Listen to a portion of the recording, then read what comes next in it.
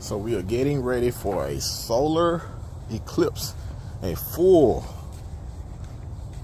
solar eclipse coming up here in North Texas. I'm in the Dallas area, so got to get the lawn cleaned up. Probably going to sit out and grab myself a drink and experience this. The last time we had something like this, I was a child, probably 11 years old, back in 1979. As a matter of fact, I found a little clip, a news clip of it. And if you happen to miss this, you will have to travel somewhere else.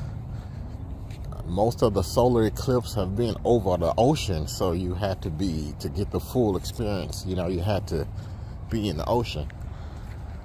So this is a big opportunity.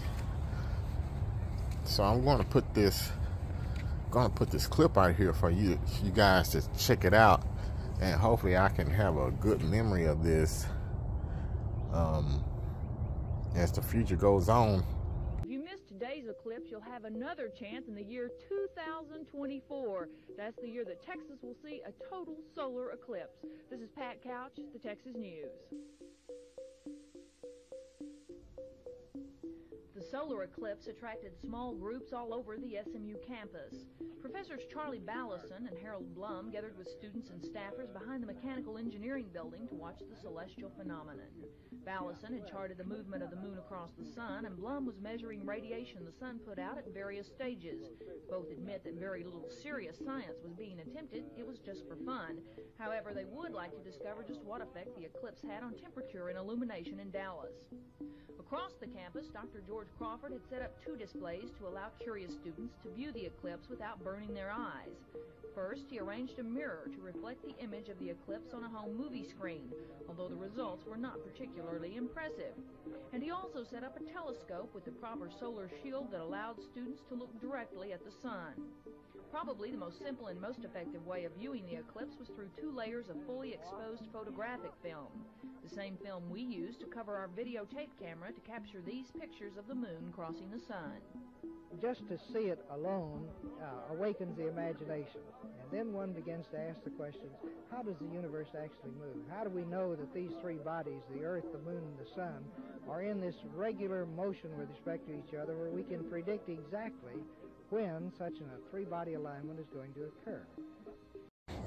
So with that being said, I think it'll be about 40 years, 45 years or so, where this area where I am, that we'll see a solar eclipse.